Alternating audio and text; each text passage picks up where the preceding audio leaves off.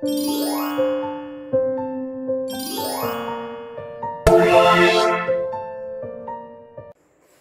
guys! Welcome back! Here we are again for another lesson. We are done with the surface area of a rectangular prism and the surface area of a cylinder. This time, we will visualize and find the area of the surface area of a pyramid. But let us have first an example or a model of a pyramid. No? Ilalapit ko, masyadong cute ang ating pyramid. Here is a model of a pyramid. Again, a pyramid is a solid figure. No? It has lateral faces and the base. This is the base of the pyramid and these are the lateral faces. It has 4 lateral faces. Okay, example, no?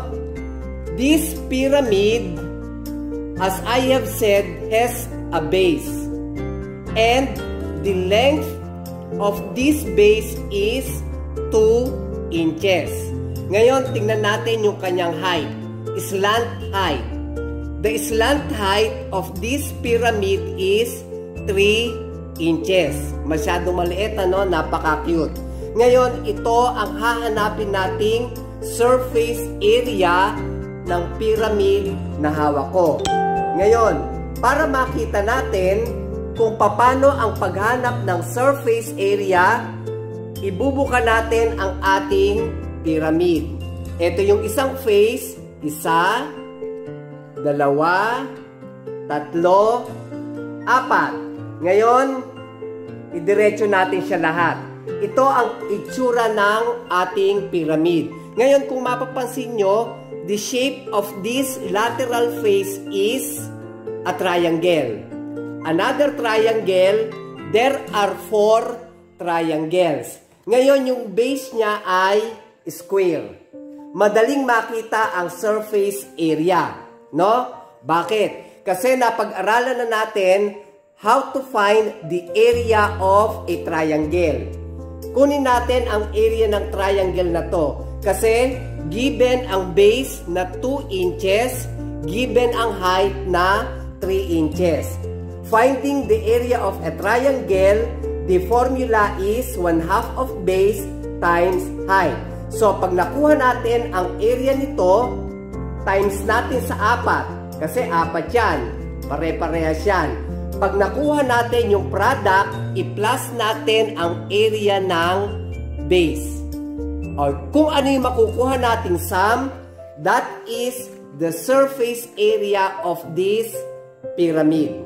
Ngayon, magpa-flash ako sa screen ng pinapanood nyo sa gawing kanan, example ng pyramid natin, ano, na nakabukas. Para makita nyo kung paano ang tamang paghanap ng surface area. Makikita nyo yung length dyan sa naka-plus sa screen ng TV nyo o ng screen ng pinapanood nyo o kung cellphone man yung gamit nyo, makikita nyo na ang length ng base ay 2 inches. Ngayon naman, ang height ng triangle ay 3 inches. Kaya pag ibinalik natin yan, yung height ng triangle magiging slant height. O ngayon, tingnan na natin, mag-solve na tayo. Let us use this board to find the area of the surface area of the pyramid I have shown you earlier.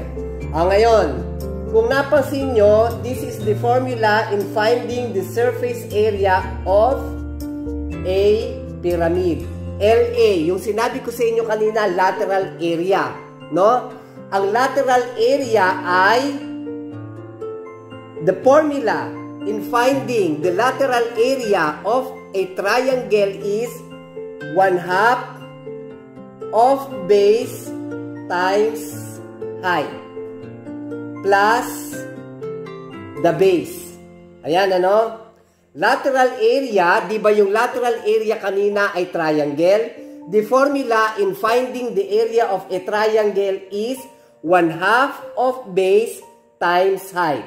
Ngayon, 4 ang ating triangle. 4 ang lateral faces. So, this will be surface area is equal to 4 times 1/2 of base times height.